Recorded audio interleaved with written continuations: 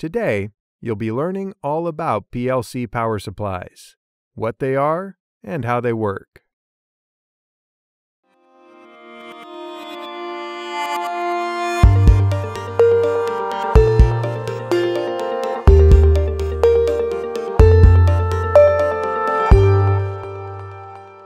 If you enjoy these videos, be sure to click the like button and subscribe so you don't miss any future videos.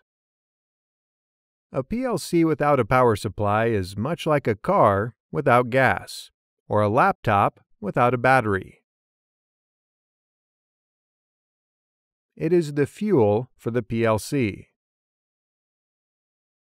How powerful a PLC is will greatly depend on how powerful the power supply is. First and foremost, the power supply converts a line voltage, commonly 120 or 240 volts AC or alternating current, into a usable DC or direct current voltage, commonly 24 volts, to power on the PLC and its components.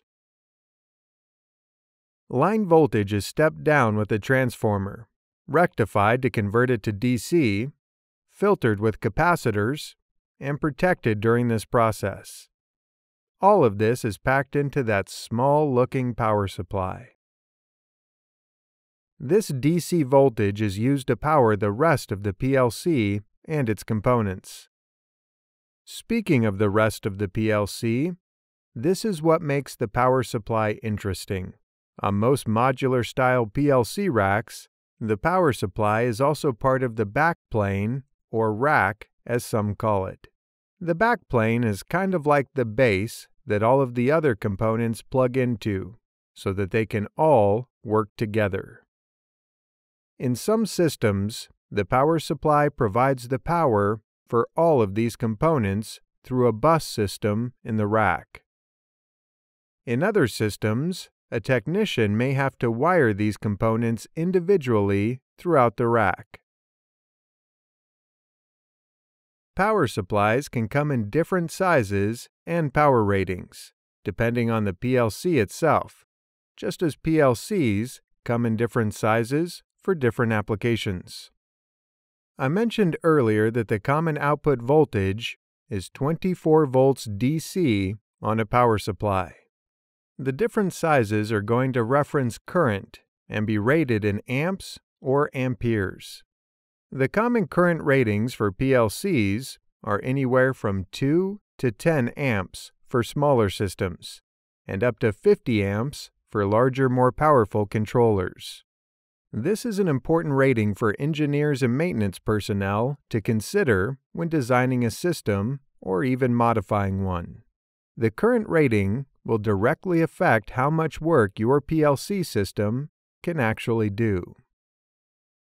While the main power supply is the primary source of power for the PLC, there is usually a battery backup as well. This will provide energy to the memory of the PLC in case of a power supply failure or power outage in general. Replacing the batteries in a PLC is a common preventative maintenance procedure. So, let's rewind and review. A power supply is the workhorse of the PLC system. It converts your line voltage, 120 or 240 volts AC, to a lower DC voltage, commonly 24 volts DC. This DC voltage is then sent into the rack to power the rest of the PLC components. Depending on your application, there are many sizes of power supplies available. Those sizes are a current rating in amps or amperes. I hope this video has been helpful and informative for you. Please check back for more Real Parts videos soon.